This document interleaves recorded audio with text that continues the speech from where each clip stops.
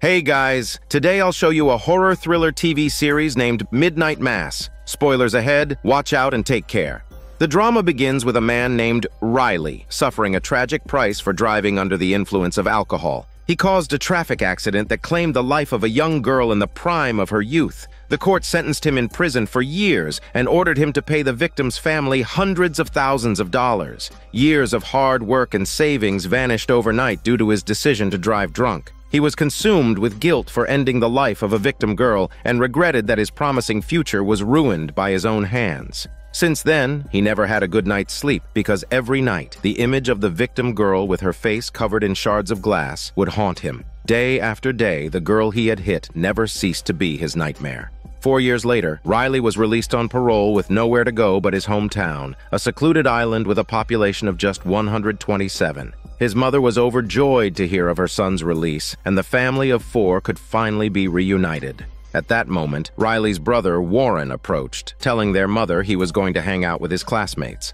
They had arranged to meet at the dock, where a crew member who could sell them cigarettes was waiting. Meanwhile, another person returned home, dragging a large wooden box. He knelt on the floor, knocked twice, and after 2 seconds, a response came from inside the box before he unlocked it. As the sun set, the 3 men rowed a Tesla boat without battery to a deserted island across the water.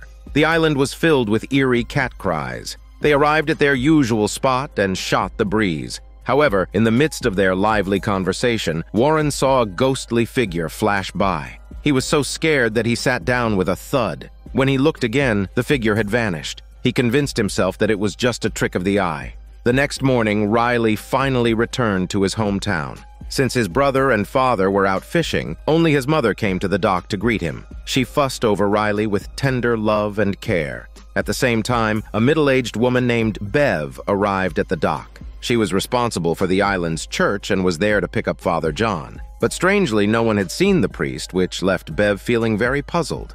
Elsewhere on the island, the only doctor, Sarah, was performing an ultrasound for Erin, who was 5 months pregnant.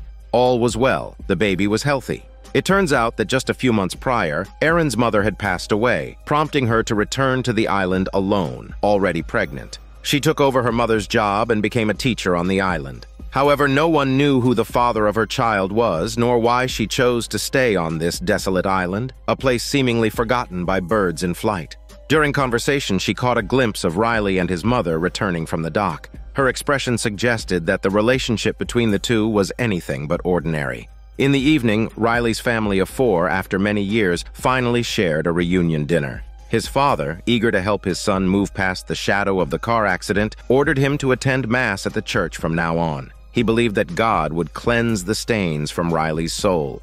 The scene shifts to Bev returning to the church. She notices the light on at the priest's doorstep. It seems Father John must have returned to the island before her. Bev, finding no response to her knocking, enters the house. What she sees are scattered backpacks and luggage, and a large, mysterious box with its lock undone. Just as Bev is about to open the box to inspect it, a figure slowly approaches. From her reaction, it's clear this person is not the familiar Father John.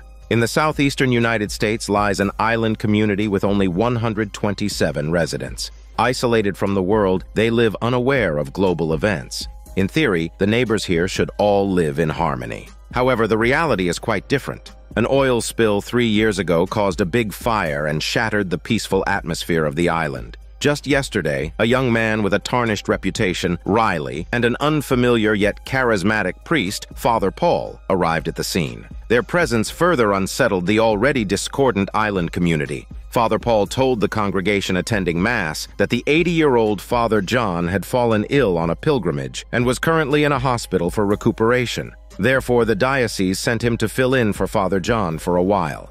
On this island, most of its residents profess belief in God, believing that their faith is vitally important to their lives, and many of them would attend church services weekly. A key part of the Mass is the consumption of Holy Communion, all prepared in advance by the new priest.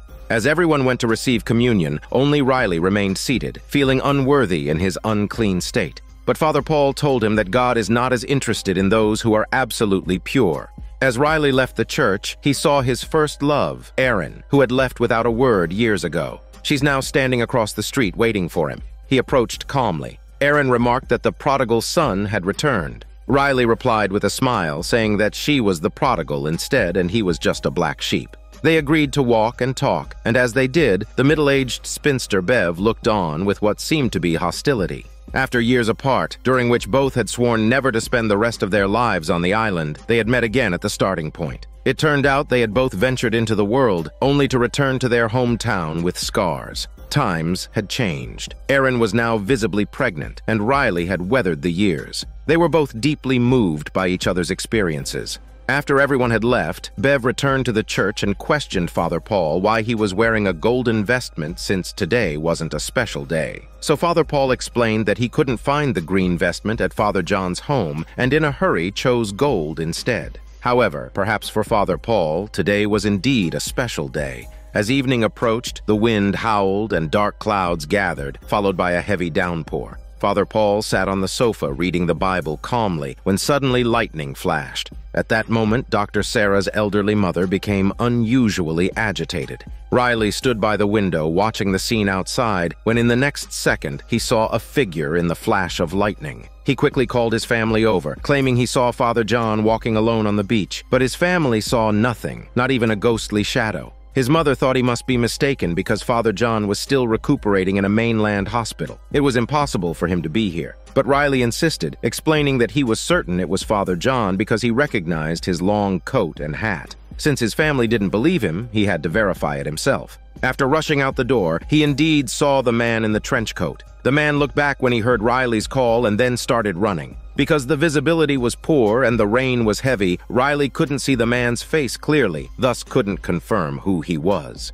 In the ensuing chase, the trenchcoat man mysteriously vanished. After the storm, a very strange scene occurred. The island's beach was littered with the bodies of wild cats, with hundreds of seagulls circling overhead. The sheriff discovered that all the cats' necks had been bitten through, and their bodies showed signs of tearing. Strangely, there was no blood found on either the cat bodies or the beach, which puzzled the sheriff greatly. The mayor, however, didn't seem to care much, and suggested it might have been the work of small sharks or ospreys. Thus, the mayor decided to burn the cat corpses. Riley told the mayor and some others about seeing Father John the previous night, and as expected, no one believed his bullshit. Even Riley began to doubt himself since Father John was still in a mainland hospital and couldn't possibly be back. So who was the man in the trench coat last night? For some reason, only 3 people attended the church mass today. Besides Riley's mother and an old lady, also present there was Lisa, who's paralyzed in both legs. All 3 drank the holy wine and ate the holy bread.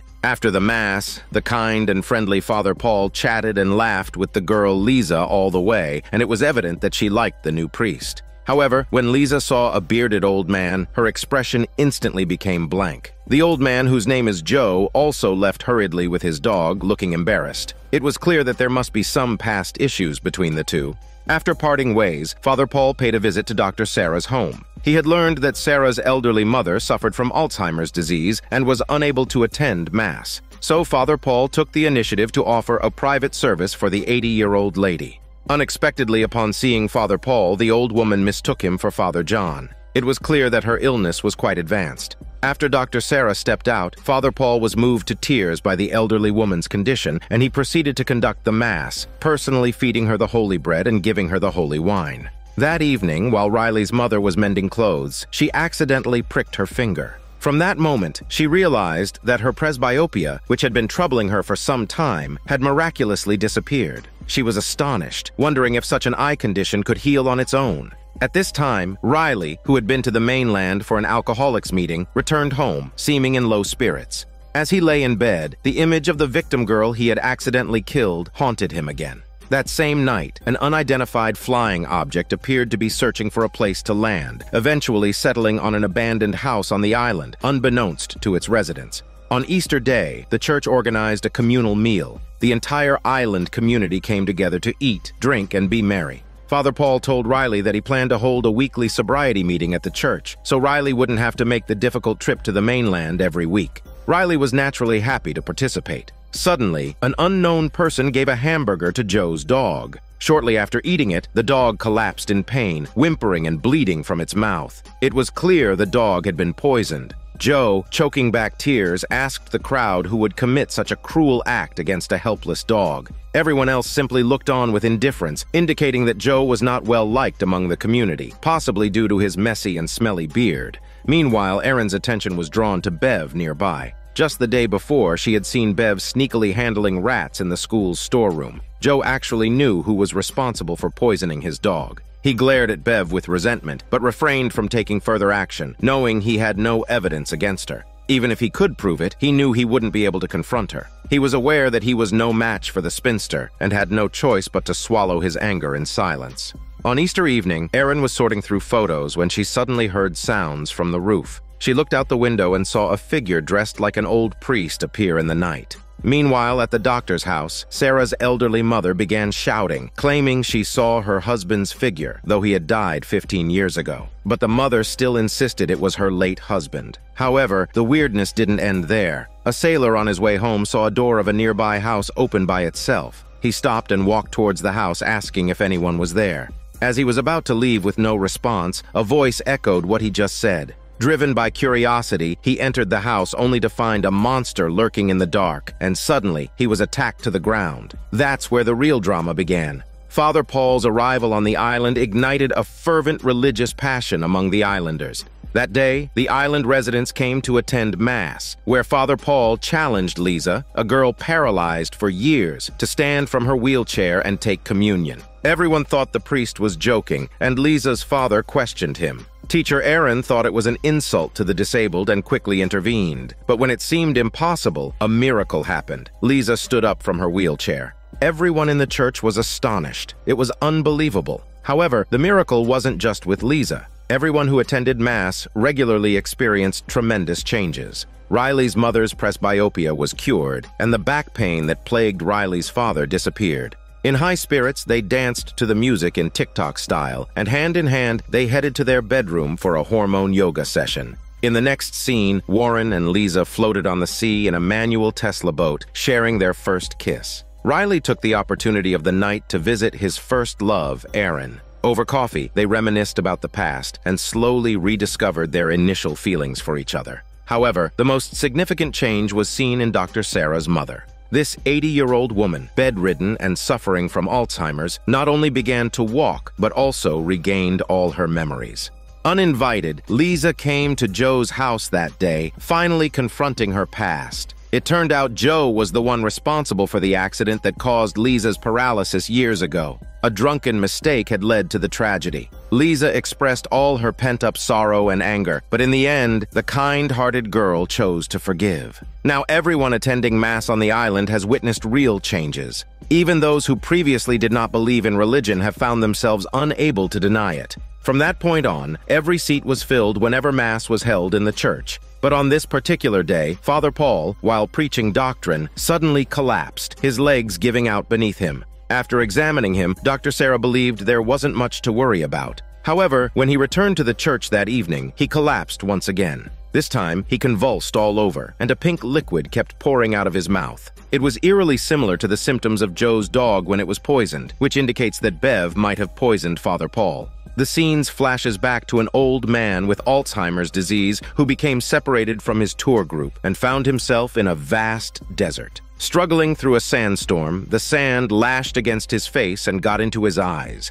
Just as he was about to give up, he suddenly saw a dark opening atop a sand dune. In his confused state of mind, he eagerly entered it. Inside the pitch-dark cave, he struck a match and was startled to see a pair of bright eyes not far away. Lighting another match, a winged creature appeared before him. The creature bit into his neck and quickly drained his blood, but the old man did not die. Instead, the creature slit its own arm and let the old man drink its blood. The next day, when the old man woke up, he had returned to his youthful appearance. It turns out he was in fact the very same John, who is now Father Paul. Believing it to be a miracle, he knelt down and worshipped the angel that had given him a new lease on life. As the only priest on the secluded island, he thought to bring this miracle back with him. So, he transported the angel back in a large crate, which explained why so many wild cats on the island had mysteriously died. It was all the work of the angel. Back to the present, Father Paul, who lay dying on the ground, woke up again, startling everyone. Bev, who initially was shocked, began to feel a secret relief, thankful that she had withdrawn the poison in time.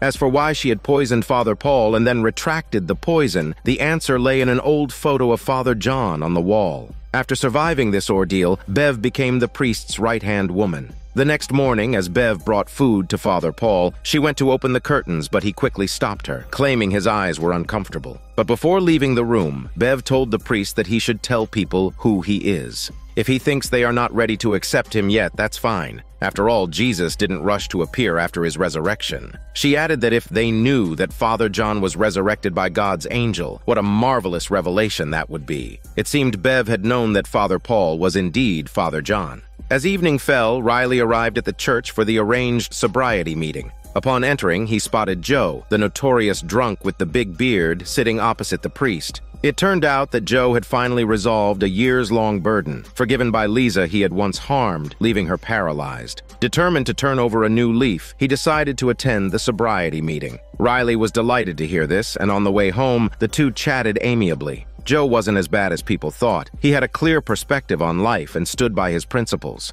Ever since Lisa's incident, he lived in constant self-reproach and regret. Now, forgiven by Lisa, he found the strength to really live again. The two agreed not to be late for the next sobriety meeting, but Riley could never have imagined that this would be their last encounter. The next day, battling his alcohol craving, Joe went to the supermarket. He stared at the beer in the cooler, torn. Ultimately, he resisted, committing to his decision to start anew. He decided to seek out the priest for a chat to help him kick the habit. However, Father Paul seemed rather off at the moment, kneeling on the floor, fervently praying for the angel to show itself soon. As he struggled with his craving, Joe appeared at his doorstep. During their conversation, he noticed something was not right with Father Paul. Then he saw an old photograph that clearly depicted a young Father John. Joe realized something was amiss and tried to leave, but it was too late. The priest grabbed him, and during the struggle, Joe fell and hit his head on the corner of a table. Bleeding profusely, he lay on the ground, quickly losing breath. The priest greedily lapped up the blood from the floor, and not satisfied, even began to suck the wound directly.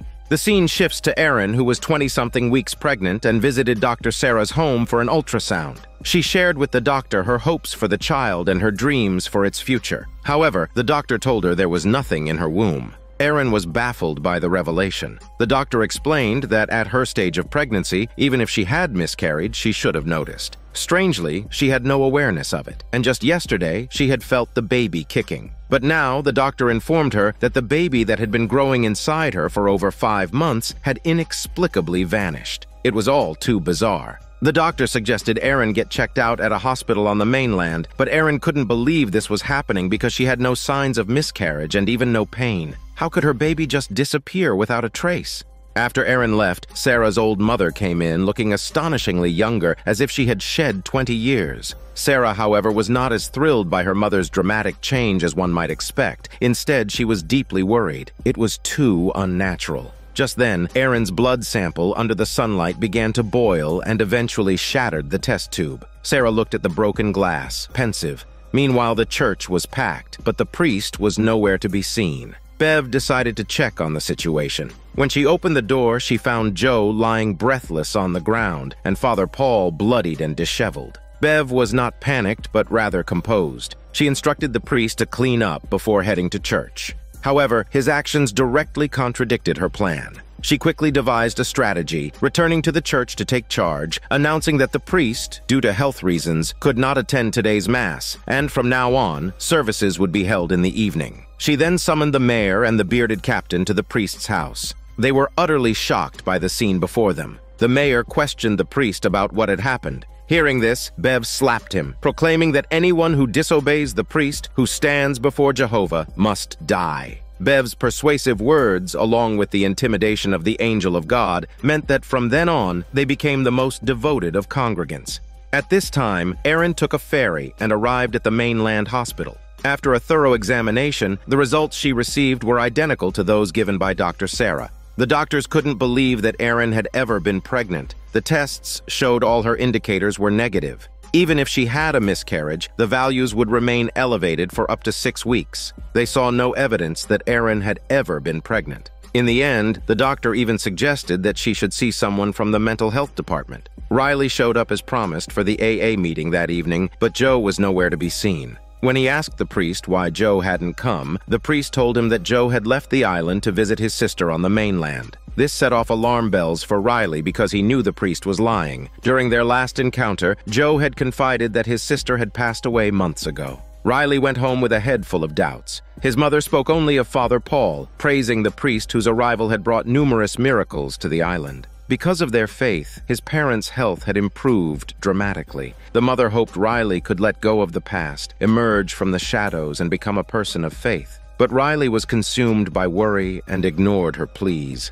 He told his mother that Father Paul had lied to him and urged her to be cautious. That was his only request. Then he embraced her tightly, as if saying goodbye. Riley had intended to spend the night with Aaron, who had suffered a miscarriage, but something didn't feel right. He stopped in his tracks. He needed to confront the priest about the lies. Meanwhile, the priest was muttering prayers, pleading with his guardian angel for protection and guidance. But in the next moment, he confessed to being lost without the Eucharist. He knelt devoutly, waiting for the angel's favor. The angel then cut its wrist, letting blood as a sacred offering to its most faithful follower. However, just then Riley walked in. He saw the angel, who turned and attacked him viciously. The priest slowly closed the church doors, and no one knew what happened inside. No one could ever have imagined that Father Paul, so trusted by the islanders, harbored such darkness. Erin waited for Riley all night, her calls unanswered, and a bad feeling grew inside her. In a panic, she went to Riley's house, where his mother told her he wasn't home. She thought Riley had been with Erin the previous night. Erin then went to the docks, where his brother Warren also said Riley hadn't come home all night. With no other choice, Erin sought the sheriff's help. Meanwhile, Dr. Sarah was at her computer researching why Erin's blood sample boiled when exposed to sunlight. Suddenly, she heard her elderly mother's voice behind her. Turning around, Sarah exclaimed in surprise at the youthful appearance. This was no elderly mother. She looked just like Sarah's sister. But Sarah, staring at this familiar stranger, couldn't muster a smile. It wasn't that she was unhappy, but reason and science told her this made no sense. She knew well the adage that abnormal occurrences suggest something sinister. Her mother took her to church for Mass, only to discover that the service had been moved to the evening. The congregation was astounded by the transformation of Sarah's mother from an old lady to a young woman, calling it a miracle. However, all of this was attributed to Father Paul's arrival, which deepened their admiration and conviction in the priest. At midnight, a group of faithful parishioners arrived as scheduled. The church was filled with devout worshippers, and the priest began to teach what he called doctrine.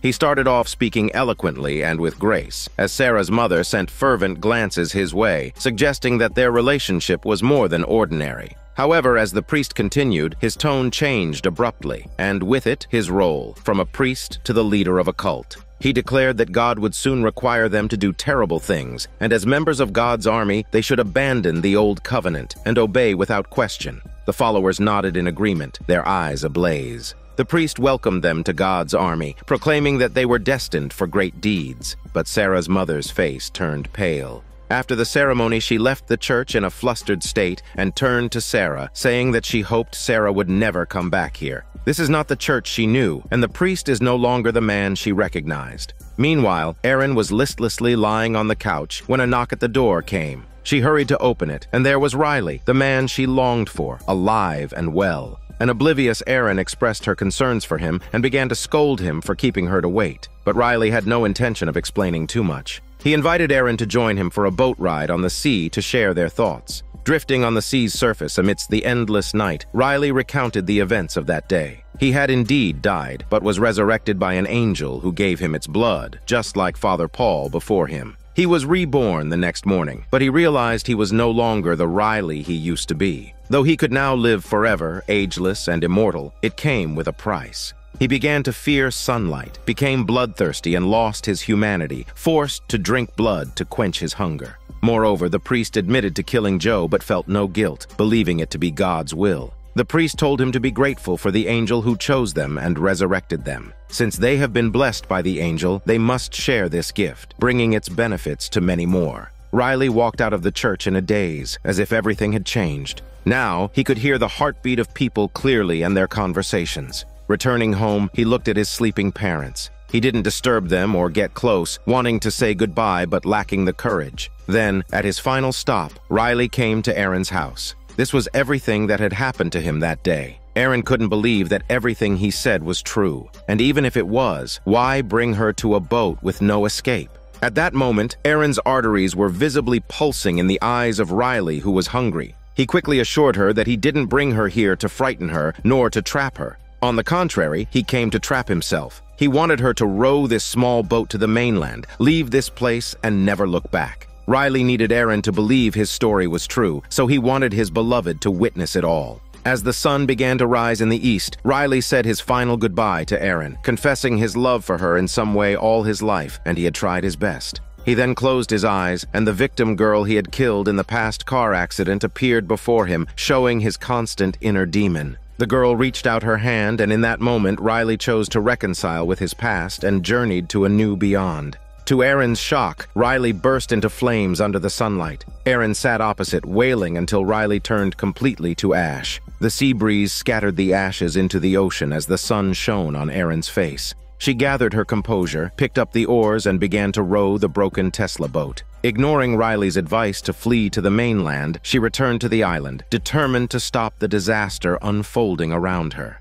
As she passed the church, she noticed the captain posting a notice. Only then did Aaron realize that today was the vigil of Easter Sunday. The priest seemed to have sensed Riley's death, as though he had the foresight of Lisa's ability to walk. Aaron knocked on Dr. Sarah's door and told her she needed help. After recounting Riley's terrifying incident to Sarah, surprisingly, Sarah did not disbelieve her. Instead, she conducted an experiment, placing a sample of her mother's blood in a container under the sunlight, which promptly ignited. It appeared Sarah had long harbored suspicions about the mysterious priest. At that moment, Sarah's mother walked in, rejuvenated, looking decades younger. Aaron was astounded by the sight of the elderly woman now looking so youthful. The only 3 lucid people on the island began to devise a plan. Sarah discovered that the drastic changes in the townspeople's behavior were due to alterations in their blood composition. Fortunately, her mother's and Aaron's blood remained normal. If a mutation occurred, there would be a fierce craving for the iron in the blood, similar to the priest's condition, a thirst for blood and an aversion to light. Sarah deduced that this was the underlying cause of the mother's rejuvenation and Aaron's miscarriage. Upon learning all of this, Aaron remembered Riley's last words to her, urging her to flee from this island. So the trio decided to head to the mainland that afternoon to explain the situation and seek help from outside. Afterward, Aaron visited Riley's family to honor his last wish and persuade them to leave the island. However, Riley's mother's deep faith in God meant they were planning to attend the Mass that evening. Clearly, their fervent faith had clouded their judgment. Aaron reluctantly informed them of Riley's death, but his mother refused to believe it and pushed Aaron away, insisting she leave. Later, the 3 women arrived at the dock as planned, only to find both ferries gone. The captain informed them that both vessels were broken and had been sent for repair. This simultaneous breakdown was unprecedented and suspicious, hinting at a premeditated plan. As night fell, the captain shut down all the island's power signals. It seemed the midnight party was going to be a significant event. Despite this, the 3 women did not back down and decided to attend the Mass to try and save the innocent parishioners. Meanwhile, Bev led the mayor's family, each holding a candle, singing Jehovah's hymns as they circumnavigated the island. What began as a group of 4 quickly swelled to 100. The scene in the dead of night was eerily inexplicable. The procession slowly entered the church, where the priest, dressed in golden vestments, apologized to the congregation. Shockingly, he revealed he wasn't Father Paul, but the well-known Father John, reborn by divine grace. He proclaimed he would grant eternal life to all the faithful on the island that night. The captain, devoutly, knelt before the altar, awaiting God's blessing. He drank from the poisoned chalice the priest offered, setting an example for the congregation and thus completed his transformation. As he convulsed and eventually lay still, the crowd was terrified, yet with the priest present, they chose to believe and quietly awaited the miracle. The sheriff sensed something was amiss in the church and tried to leave with his son. At that moment, an angel in a golden robe appeared at the door to flex his bald head. The priest shouted that this was God, an angel, a miracle.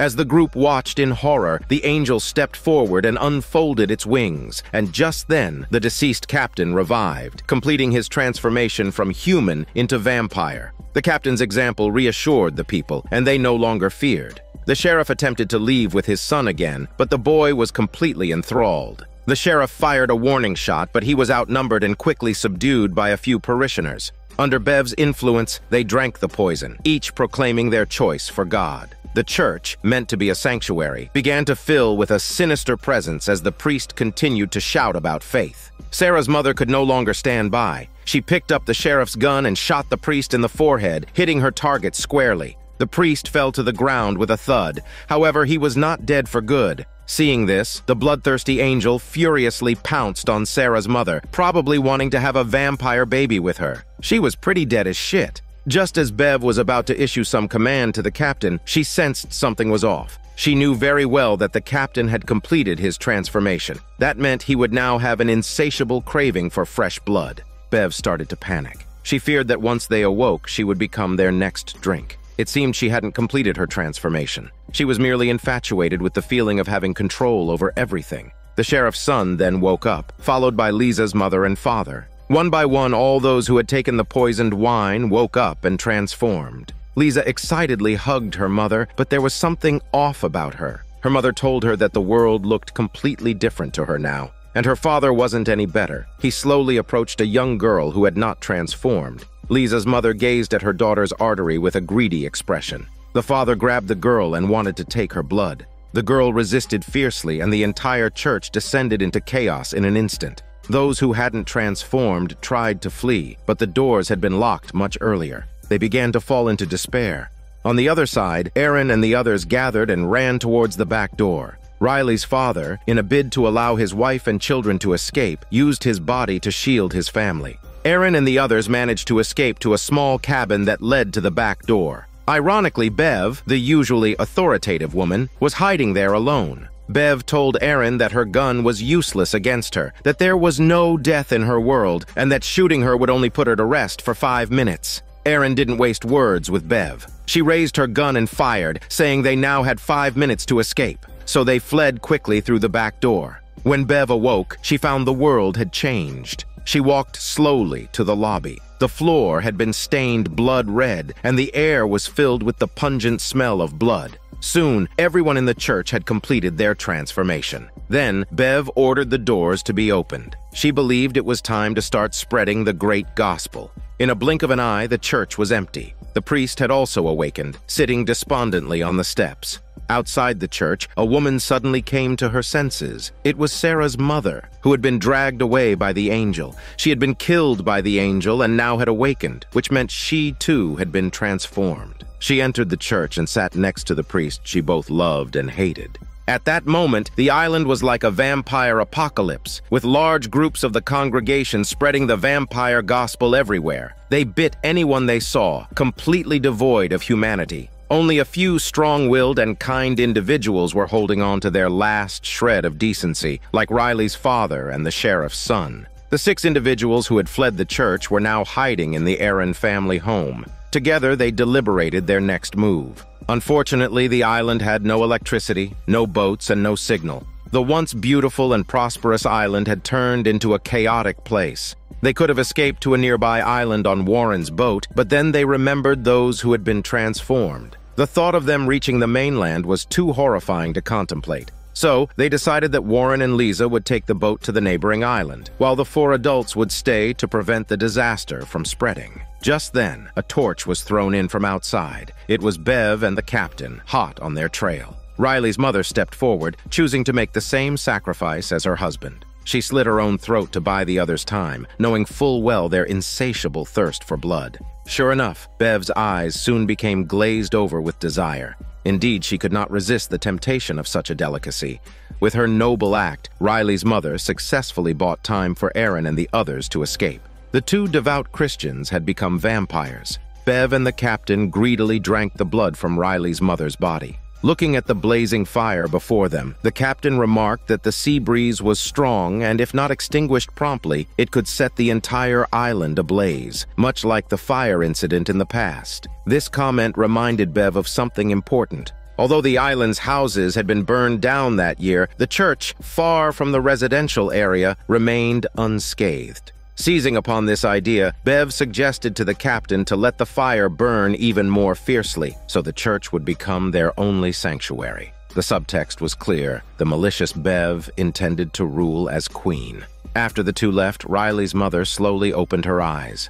Inside the church, the priest and Sarah's mother were sitting together, hand in hand. He confessed that everything he had done was to make his beloved woman young again. He couldn't bear to watch the love of his life grow old and die because their family had never truly been together. From his words, a bombshell was dropped. Sarah was in fact the priest's biological daughter. Due to various reasons, they had never recognized each other, and the priest could only watch her from afar within the church. The situation had spiraled far beyond his original intentions, but fate would not grant him a second chance to start over. When Erin and her companions reached the square, they encountered Lisa's father. As everyone knew, Lisa's father had undergone a transformation and was no longer the man he once was.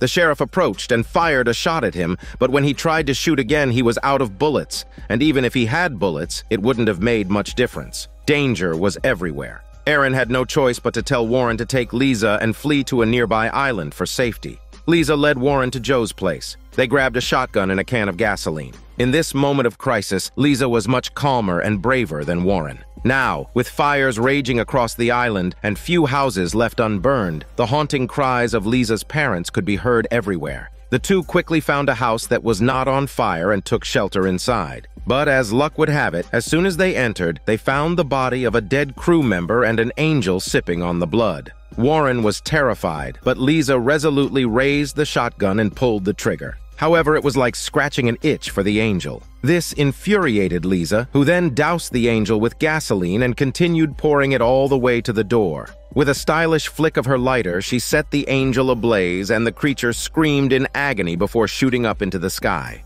Erin and two others arrived at the dock, where they poured gasoline over all the boats. In an instant, the shoreline was ablaze with light. In that way, they made sure that no one could leave the island. Meanwhile, Riley's parents had finally reunited, both transformed. They didn't harm any islanders despite the unbearable blood hunger they felt. They were determined not to let their thirst turn them into inhuman beasts. Elsewhere, Bev had filled the entire community center with cots. She looked at everything before her and wondered if this was really the outcome she desired. She walked to the church and rang the Savan bell, signaling everyone to gather there. When the priest arrived, Bev told him of her plan to spread the vampire gospel to more people on the mainland. The priest vehemently disagreed, saying that this was not his original intent and everything was wrong. He was no longer the same priest. They were no longer God's holy children, but a pack of bloodthirsty demons. This completely ruptured their relationship, and with the priest out of the picture, Bev was now the sole ruler of the island. She then looked at the two of them and said with malice that she truly hoped they both enjoyed this sunrise of death.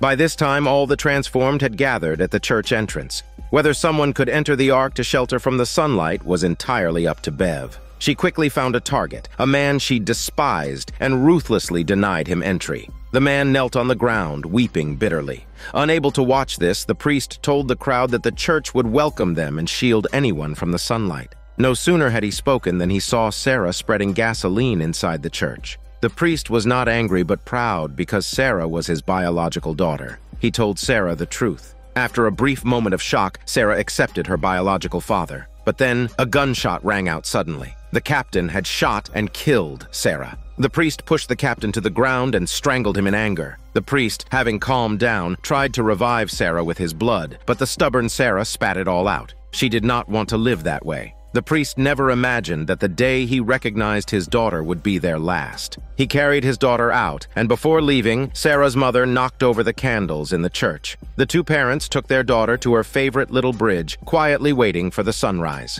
At this point, the only refuge left on the island was now at risk. The sheriff had surrounded the community center with gasoline. Bev spotted him and shot him, thinking she had thwarted his plan. However, unbeknownst to her, Erin had already doused the inside of the building with gasoline. Just as Erin was about to ignite it, a bloodthirsty angel descended from the sky and tackled her sexy body to the ground, possibly wanting to have a vampire baby with her. Bev laughed triumphantly, but her celebration was premature. At that moment, the sheriff's son picked up a lighter and threw it, opting to side with his father. With that, the last sanctuary on the island was lost. Bev was utterly bewildered. The sheriff then quoted a verse from the Bible to Bev. "The sun shines on the good and the evil alike." Turning to Erin, she took out a knife and using all her strength shredded the wings of the angel. By the time the creature realized, the sun was nearly rising. Humiliated, it frantically tried to fly away to save its shitty life, leaving Aaron lying on the ground, reminiscing about the time spent with Riley. Meanwhile, Lisa and Warren had already successfully floated out to sea when they suddenly saw a big bat-like creature clumsily fleeing to the west with its broken wings. Warren told Lisa that the nearest shelter land against the sunlight was at least 48 kilometers away. With its speed, it was impossible for the creature to reach safety before sunrise. Riley's parents led the remaining people in singing hymns. Soon the sun rose over the horizon. The transformed people died, still holding on to their faith. Having faith is certainly not wrong. It's the endless desires of humanity that are the mistake. The priest finally got his wish, to be with the two women he loved forever. The sheriff's son brought his father to the seaside with Bev nearby, frantically digging in the sand to protect herself from the sunlight, but to no avail. She ultimately reaped what she had sown and was burned to ashes. The scene shifts to the sea, where, on this small island of only 127 people, only 2 young individuals survived. The sunlight shone on the faces of the children, and particles of dust settled like falling snow. Lisa mentioned she could no longer feel her legs without the creature's magic. Yet there was no sense of loss or sorrow between them. Instead, there was a feeling of acceptance. In life, sometimes getting what you want may not be good, and losing may not necessarily be bad. This is Daniel CC Movie Channel. Stay safe and enjoy your day.